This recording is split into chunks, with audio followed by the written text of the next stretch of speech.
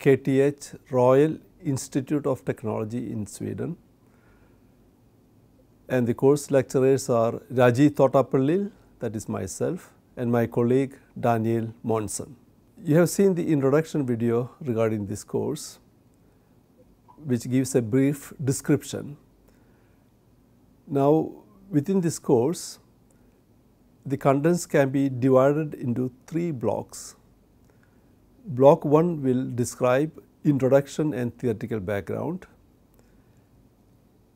and block 2 will describe why there are EMC problems, the reasons for that, and block 3 will deal with solutions to EMC problems. Now, the course is designed in such a way that on block 1, that is introduction and review of electromagnetic fundamentals, we will spend approximately 20% of the course time, and for block 2 on high frequency behavior of electrical components and interference coupling mechanism, we will spend around 30% of the course. Around 50% of the course will be devoted to describing various solutions to the EMC problems. These solutions can be different type of measures like zoning, control of interfaces, shielding, grounding, surge protective devices and filters. We also will deal with EMC testing and standards, a short introduction to that, and some special EMC issues where you require some specific kind of measures. For example, protection against lightning phenomena and intentionally created electromagnetic interference. First, we go to introduction. So, this will be given by me. So, this chapter is divided into 3 modules. In module 1, we will go through the problem of electromagnetic interference and define what is meant by EMC or how to achieve electromagnetic compatibility. In module 2, common sources of transients will be described, light switching transients, lightning, etc. And we will talk about commonly used EMC units, like what is meant by a decibel and what is meant by wavelength. Instead of meters, why do you represent in EMC studies how many wavelength long? Then what is meant by common mode and differential mode currents and voltages. So, module 3 will be devoted to some exercises and problems. This will be mostly in the form of homework that you can do at home, so that you become very familiar with the concepts introduced over here.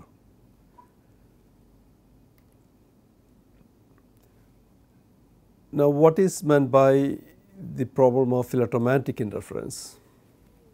This particular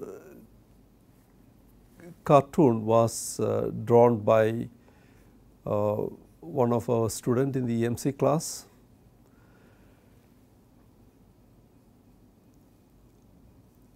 Basically, it shows, well, you have a TV screen over here, and someone is doing a vacuum cleaning, and vacuum cleaner has got a motor there. And if you had old CRT tube TVs, one could very clearly see lines on the TV screen and an anode partner over here. So, you can see that the lines may be due to the disturbance created by the motor onto the CRT tube. So, this is one example. It can be a kitchen blender or any other, or a drill electric drill or anything having a motor can produce this type of disturbances. So, this is a fairly less harmful form of electromagnetic interference. Sometimes in the early days of pacemaker, there were some worrying forms of interference. For example, when someone was talking over early versions of mobile telephone, it had interfered with pacemakers of patients. So, that is more serious forms.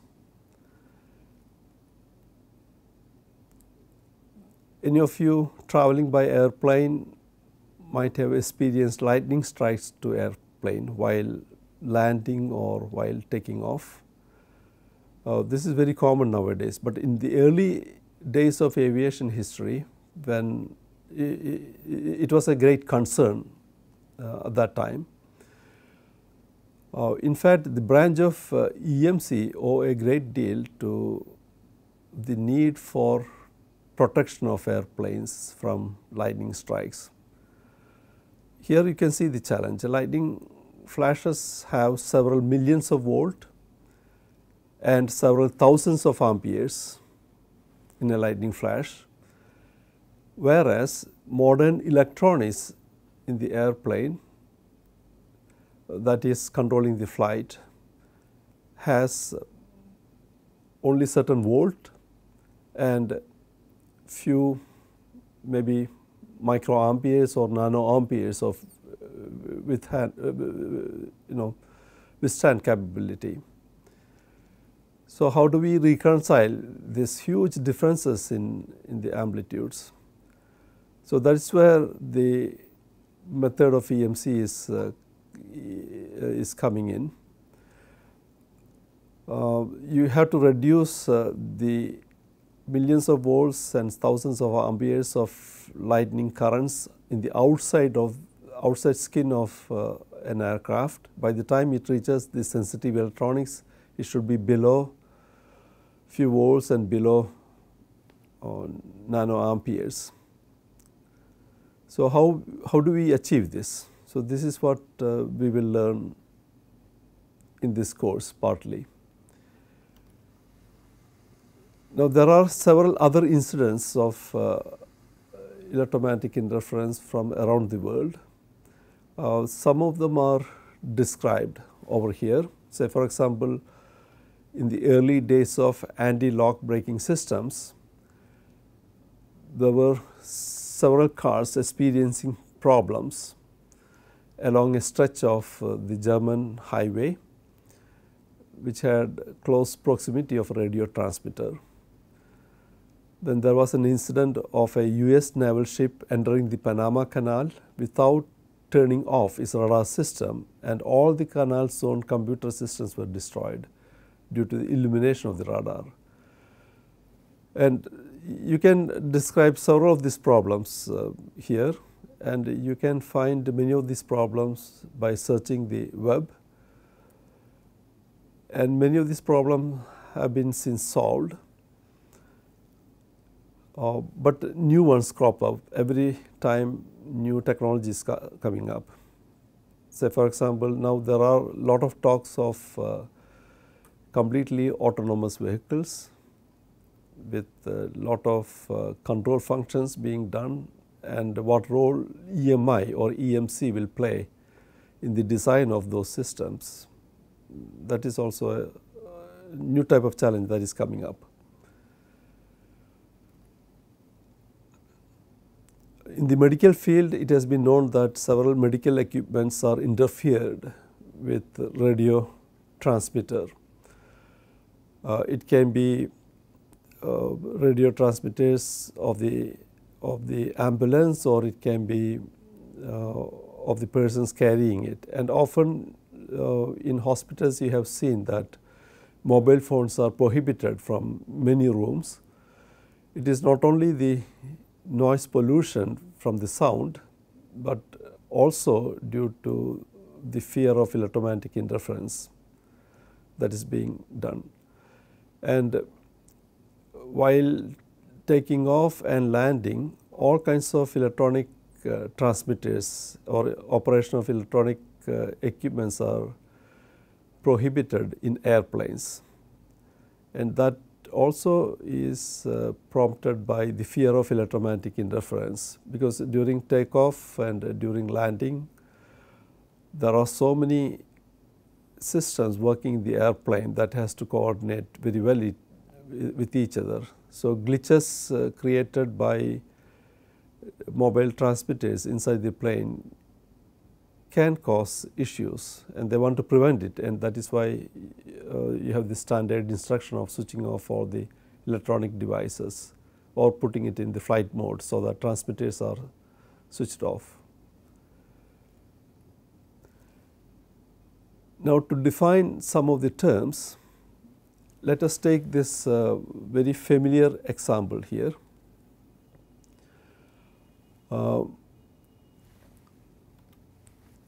So, you have a motor that is working from the mains. So, suppose this is a DC motor or a universal motor with brushes or something like that.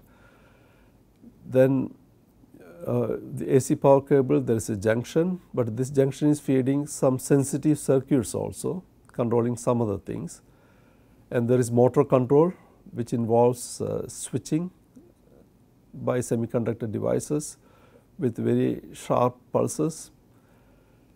Now, there is some noise produced in the motor due to the brushes and commutation, and there is some noise produced by the controls. All this noise of various characteristic, part of it will be conducted along the lines, and it can be distributed through the AC power to the sensitive circuits, and there is a potential for it to be disturbed. Then some of the noise, so these are kind of transmitting antennas, this wiring over here. So, that will be radiating into the air, and sensitive circuit will be picking it up, and this will be called the radiator noise. So, noise produced in one system, that is the source of noise, can be coupled, here it is conductive coupling, and or it can be radially coupled to a receptor or a victim, where it can potentially produce disturbances. So, we have introduced few terms here. One is the source of EMI, then you have the receptor or the victim that is being disturbed, and you have a coupling path for electromagnetic energy in between the source and receptor. So, this is called a decomposition of the EMC problem. So, you can have radiated interference, you can have conducted interference, and you can have emission, and you have susceptibility also. Now, from these terms we can come to what do you mean by achieving EMC.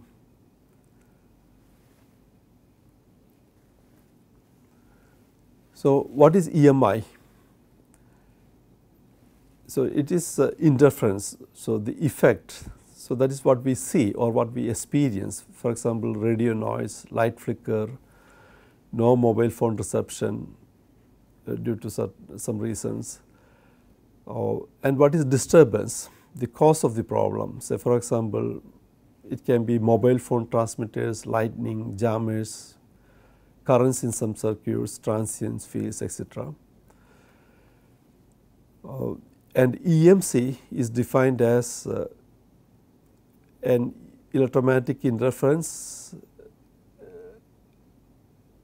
issue, and when you have an electromagnetic interference issue, you are not achieving electromagnetic compatibility between the source and the receptor. So, this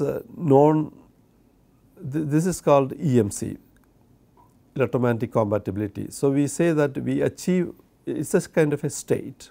So, we achieve electromagnetic compatibility if there is no electromagnetic interference, or we call it as electromagnetic interference only if it causes a problem. So, if we do not have this problem between two systems, we say that okay, we have achieved EMC. So, EMC is a state of being that is desirable to have in one or between several systems. So, we can have a formal definition for EMC. This definition is taken from International Electrotechnical Commission standard 60050, International Electrotechnical Vocabulary, chapter 161 on electromagnetic compatibility.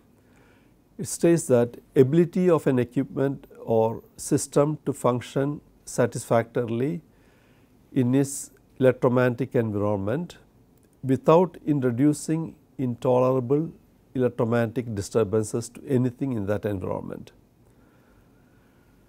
So, any device will produce electromagnetic fields, currents and voltages, and often it will not create any problem.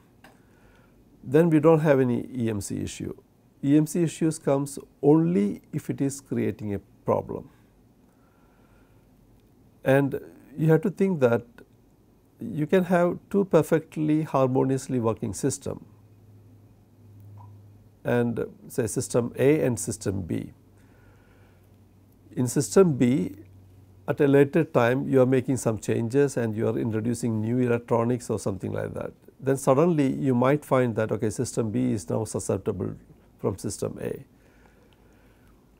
because the design of the system has changed and the previously existing electric and magnetic fields or currents and voltages are now becoming disturbing for system B. So, it does not mean that once you have achieved EMC, you are achieving it for all the time. Whenever you make system changes, you have to re-evaluate whether EMC is still being achieved.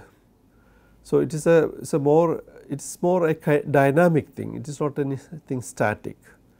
Depending upon the operation condition of your equipment, your EMC status can change also, because under some operating conditions you may produce certain kind of fields that may be more interfering. So, there is another way of categorizing EMC in terms of electromagnetic interference, that is from the source side versus susceptibility from the victim side. So, EMC, say there is an emission of conducted interference energy or radiated interference energy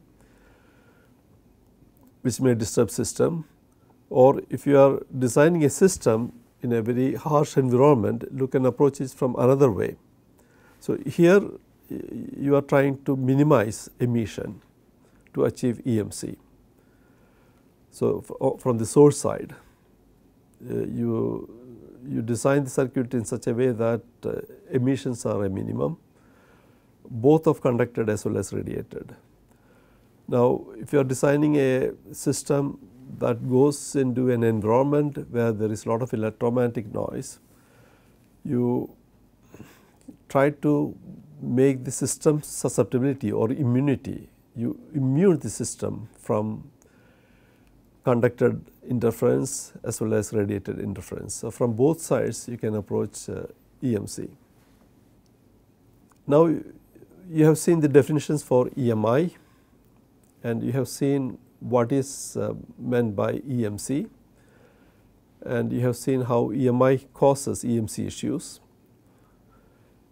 And formally we can define a system is electromagnetically compatible if it does not cause interference with other systems,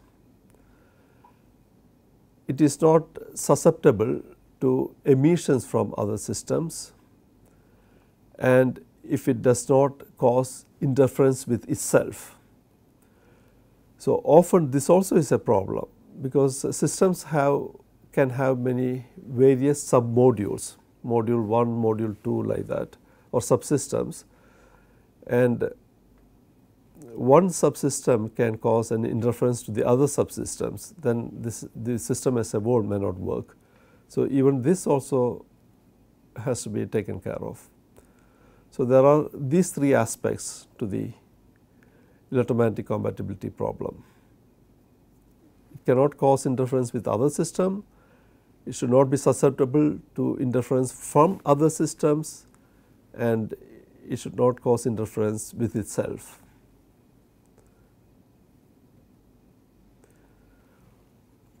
So, in terms of basic decomposition of the EMC problem, we have seen the emitter and the victim and a coupling path. Now, later chapter, when we go into the reasons for the EMC issues and also how to solve the EMC problems, one basic presupposition is that you clearly know what your emitter is, the source of the problem, and you have a clear understanding of where it is causing the problem, the victim. And often this is very difficult in a complex system, and also you have to know what are the coupling path of the electromagnetic energy. Is it conduction? Is it through radiation? If it is conduction, through which kind of wires or cables between the systems? Once you really understand the problem and all the pathways, then it is easier to design solutions for it. So, the ability to decompose an EMC problems into these three categories are very important, and this is where most of the time will be spent by an EMC engineer. Now, to decompose the problem with more details, so for example, you have the source here, number 1, and the coupling path to the victim here, 3, 4, 5 are victim system, and the victim may have an interior as well as an exterior. So, coupling to the exterior and from there to the interior. So, system internal coupling, then to that the system will respond, system response. So, it is a system response that will manifest as kind of interference. So, that also we have to see. So, if we are able to decompose the problem like that, we know how to solve the problems also. And in later chapter you will see theories of transmission line, mainly to be able to analyze the conductor transients issues.